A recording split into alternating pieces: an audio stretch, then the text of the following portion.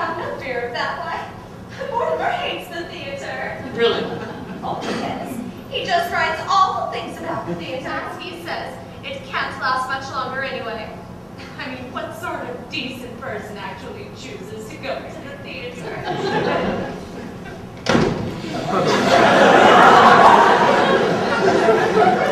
Hello, Mortimer.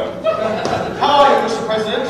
Fully, just fully. What news have you brought me? Just this, Mr. President. The country is squarely behind you. Yes, I know. Isn't it wonderful? Well, goodbye. Goodbye. Where are you off to, Teddy? Panama! When the curtain goes up, the first thing you'll see is a dead body.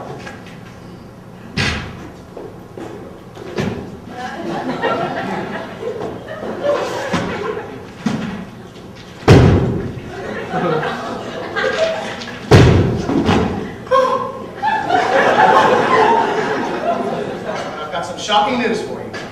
Now, we'll all have to try and keep our heads.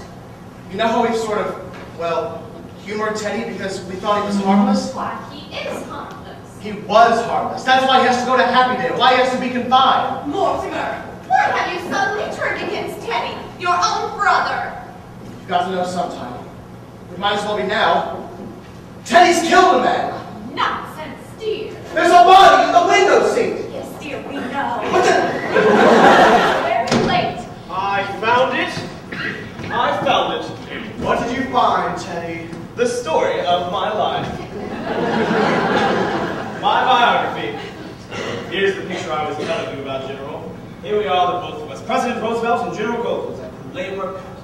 That's me, General, and that's time you went to bed. I beg your pardon? Who are you? I'm Woodrow Wilson. Go to bed. Follow me, General.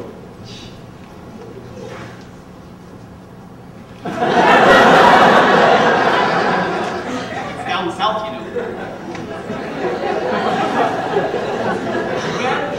Bon voyage! Breaking into a house at this time of night, she could be dangerous. She shouldn't be allowed around loose. Doctor! It's going to be a private funeral. Teddy! Teddy, tell this man who I am. Why, that's my daughter, Alice. No, Teddy! Handkerchief! The cellar! He's had his face changed. Dr. Einstein performed the operation.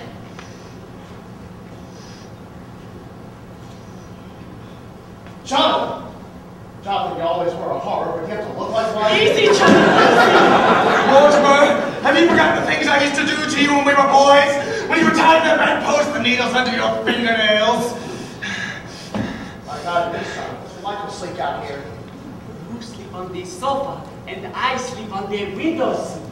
The window seat.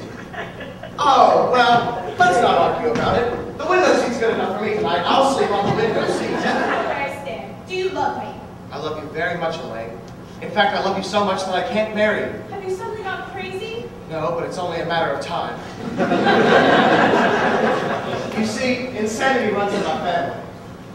It practically gallops. That's why I can't. Aunt Abby, Aunt Martha, come in here. We'll meet in a minute, dear. Come in here now. Yes. Where's Elaine? I thought you promised me that you weren't going to let anyone in this house while I was gone. Well, Jonathan just... I don't mean Jonathan. Dr. Einstein. I don't mean Dr. Einstein. Who's that in the window seat? Told you. It's Mr. Hoskins. It is not Mr. Hoskins. Who could that be? Under the same roof. But you've arrived at the wrong conclusion. We're staying and you're leaving. Jonathan, you're beginning to bore me. You've played out your one-night stand in Brooklyn. Move on. My dear Mortimer, just because you graduated from the back fence to the typewriter, I don't think that you've grown up. We're staying and you're leaving, and I mean now. You think that I can do right? If you think that there's anything that I Mortimer lived a very strange life, but it's taught me one thing. To fear nothing. Martha, just take a look at what's in that window seat. Now it's Abby. Just waiting to be trussed up. And what do you think they used to tie him up with? What? The curtain cord. Well, why not? It's a good idea. Very convenient. A little too convenient. When are the playwrights going to use some imagination? The curtain cord. Didn't even see him get it? See him? He sat there with his back to him. That's the kind of stuff we have to sit through, night after night. And they say the critics are killing the theater. It's the playwrights who are killing the theater. So anyway, there he sits, this big dope, this fellow who's supposed to be bright, just waiting to be trussed up and gagged.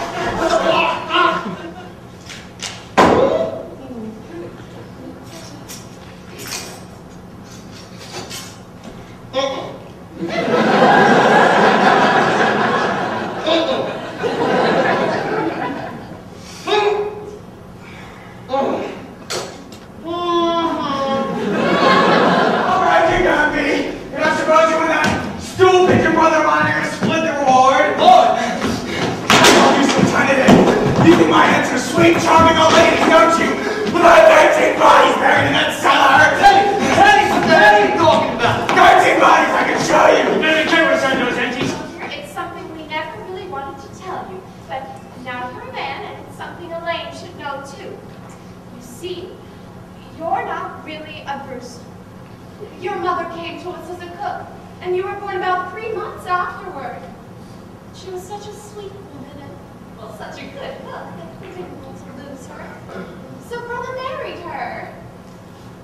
I'm not really a Brewster? Now, don't feel badly about it, dear.